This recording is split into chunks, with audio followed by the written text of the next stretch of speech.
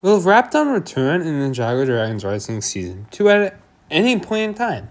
I really doubt this. I feel like if he would return as an anti-hero, but not as a villain per se. I don't think he'll ever return to that sort of role again.